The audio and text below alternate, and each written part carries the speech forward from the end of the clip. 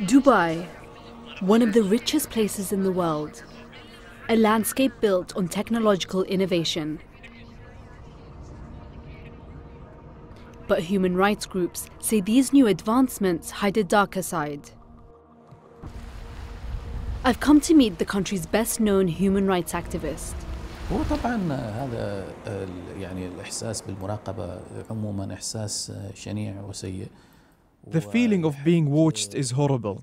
You cannot move, so you lose your freedom. It's a violation of one's privacy. It's like having a stranger in your bedroom.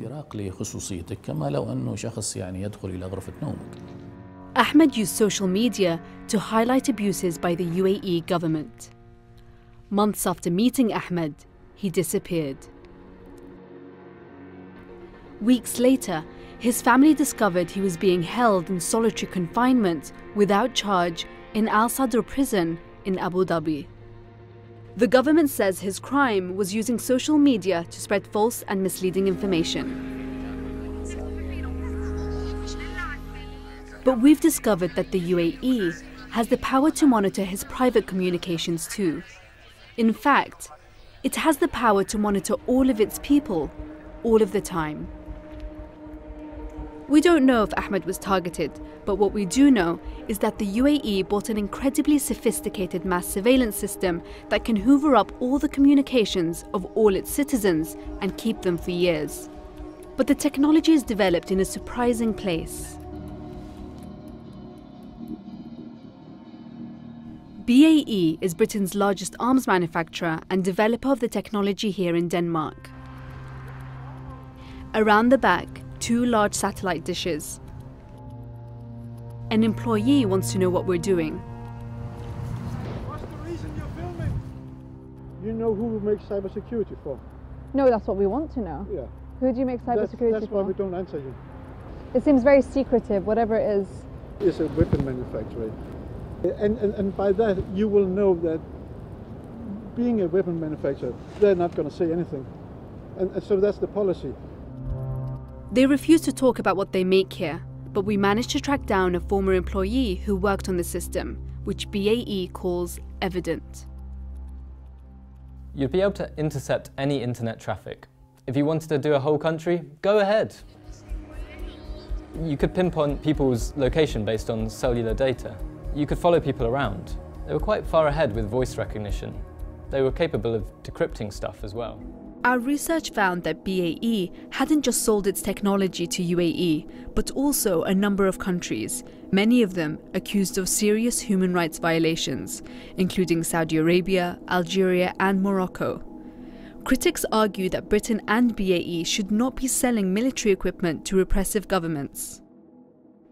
If one looks at British arms export law, which covers all sorts of military equipment and training and services, no export license is supposed to be granted if there is a strong chance that the sale of that equipment will increase the likelihood of the breaking of international humanitarian law. This is BAE's London headquarters. We've been told that if a potential sale poses any big ethical questions, they're debated here.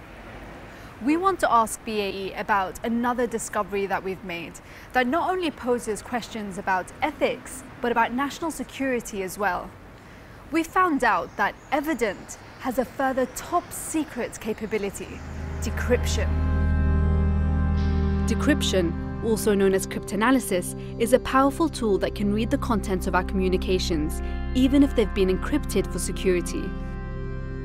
This decryption capability is considered so vital to our national security that its export is supposed to be tightly controlled. The British government has denied export of a similar technology to its close ally Australia, yet BAE has sold this kit to the Middle East. We've discovered that the British government told the Danish government they'd refuse an export license for the cryptanalysis on the basis of national security.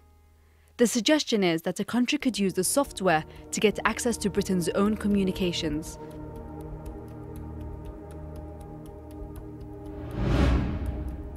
Well, once you have sold equipment to someone, they can probably do with it what they want. You take the case, for example, of an Arab country which wants to buy bulk cryptanalysis equipment, supposedly for its own law enforcement purpose. Now, suppose that they have embassies in London, in Washington, in Paris and in Berlin, right? What's to stop them from putting bulk surveillance equipment in our cities and then using the cryptanalysis equipment to decipher all the mobile phone calls that they hear in London or Paris or Washington or Berlin? Despite Britain's objections, the Danish authorities approved the export to the UAE. The Danish Foreign Ministry turned down our request for an interview. In a statement on the export of cryptanalysis equipment, they told us, if the export might prejudice its essential security interests, then an export authorization will not be granted. Based on Danish export licenses, BAE has also made other sales of its cryptanalysis software through Denmark, to Oman, Qatar, Morocco and Algeria. The British government says all exports are evaluated on a case-by-case basis and will refuse any licenses where there is a clear risk the technology might be used for internal repression. In a statement, BAE says their technology plays a crucial role in combating terrorism and insists they're fully compliant with all export regulations. The BBC has asked a response from the government of the UAE, Qatar and Saudi Arabia. It has not yet received any replies. It's impossible to know if any of these governments who purchased the systems are actually using them, but surveillance tools have become essential in the fight against crime and terrorism. BAE has now put this power in the hands of foreign repressive governments, and the consequences for democracy and civil liberties could be devastating. Nawal al-Makhafi, BBC News.